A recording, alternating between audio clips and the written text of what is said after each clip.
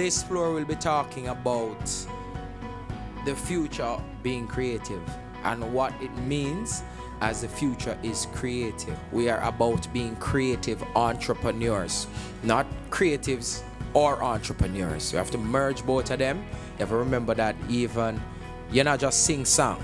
You're a business and your product is music, things like that. Whatever your product is, you have to learn how to ensure that you market it properly, you get it funded properly, you make sure that it actually produces for you. Your creation, just remember with your intellectual property, guys, it's your creation. A lot of times creatives don't understand that, right? It is yours. You create it, yours. The only way it can move on to somebody else is if you sell it. So think of it like property. You own a house. The thing that you create is your house. You can sell it, you can lease it, you can rent it, right? I know, I used to have to tell this to my students when I'm teaching them graphic design. I say, you can rent a logo. What? That's impossible, miss. But that's what they do in the first world countries. They rent a logo. A lot of times you see some of these companies have to change the logo because the designer, we don't want to pay them for the additional lease, right? Microsoft does this to us. It's theirs. And they lease it to us. They say, okay, you have ownership of it for 1 year. And then what you have to do, for those of us who have acquired the legal copy of Microsoft products, right? They say, within a year, you have to pay us again to extend it for another year. That is what you do when you own your property. You can do whatever you want with it. We sing, no one will create. We created reggae. I was just speaking to Dr. Howard and he said to me, we created 8 genres of music. Nowhere else created this type of sound. So it is what it is because it's from here. And so let us not ever underestimate that. So I want to look at how we unleash this creative imagination. And so I notice my slides not moving, but then I don't do slides well. So we move from the creative imagination, and I thought about, when I thought about Rex Nettleford, the fact that Rex Nettleford and Eddie Thomas, they started the NDTC with unpaid dancers. And so the notion that artists are working for no money is really, really not new. Because an artist's job is, an artist doesn't enter the arts because they want to make money. Most people in the arts will tell you that we entered it because we wanted to make a difference to the world. That's why we enter the arts. And an artist's job is to create. That's the root of what it is. So for many artists, we speak about, when you talk about entrepreneurship, you might think that, oh no, it's not for them. Because at the root of it, an artist wants to create good art. When I speak about the artist, I'm not speaking about just art. If you notice, the slide might have said art. I really want us to look on arts as a collective. So whether you're a writer, singer, dancer, musician, or you do the visual arts, we're speaking about the arts in general.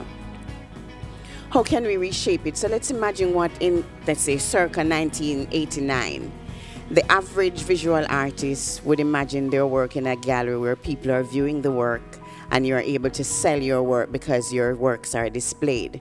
The average musician at the time would also think that I'm going to sell some artificial intelligence, and how do we use that in the industry? How do we make use of robots or chatbots to engage people so they can actually come to your event? Once upon a time, people would be calling you and you have to answer. The box office, you don't no longer have to answer the phone for yourself now. You can create what they call an event bot, which is from AI technology. So you create an event bot and that is able to give immediate responses to people, and people feel that they're communicated to. I'm still looking at my slides, but they're not coming up. Talking about trends in the Jamaican popular music, and I'm gonna be starting off with the music that we heard a while ago, which was, no, talk it like you're proud of it, man. Because some of you talk about it like, what a whole music, my granny music. And maybe some of us say, what the little young boy you know about? But the truth is, Mento and all the other popular music forms in Jamaica are still popular in other places in the world. And we still stand to earn from those. And we have a very linear way of looking at our music, or at our trends in music, because we have a way to say, all right, Mentor, and after Mentor, Ska did come, and then when Ska done, it was Rocksteady, and then after Rocksteady, it was, yeah, and we talk about it as when kings live and die. Because in our minds, Rocksteady is dead. It was the first popular music. And I want us to understand popular music in this way. Popular music doesn't start with technology. Folk music is the way people used to say pop music, because it was the music of the folk. And it's very important, and I want us all the way through this talk not to forget that folk music resonates in the beings of the people of the country. Now, there are cultural studies theorists like Adorna and Horkheimer and Raymond Williams who will talk to you. I say Dr. Deborah Hickling, and she can tell you more about this than even me. But they will tell you that there are ways in which there is a machinery that will tell the people what is popular and kind of tell them before, say, see it here, you like this. A lot of persons want to get into dance, but not quite clear on what dance is. In fact, when we have our first year students, one of the questions we ask them is, can you define dance? Which takes me to my other point. Seek training in dance, technique and performance, choreography and pedagogy. Now the last part is particularly important. Not because you can dance means that you can teach. Now, JCDC is pretty much in a lot of schools across the country, but sometimes right after high school, some of the graduates refuse to dance. Why? They have back problems, knee problems, ankle problems, all kinds of problems, because they've been dancing for years on concrete floor. The teachers don't warm them up properly. The teachers run their bodies red. They've been rehearsing from as soon as school ends until 6 in the evening non-stop. Sometimes no refreshment, sometimes no water, and so that has been going on for a very long time. And so sometimes they are completely wiped out or burnt out after high school. They have lost their passion and love for dance and do not want to pursue it. The Maritime University of Choice for Global Leaders, our mission, redefining maritime excellence through innovation and technology. And this is a big driving force. Creativity is what we drive on. So research and development, especially into industry problems, is something that we focus on.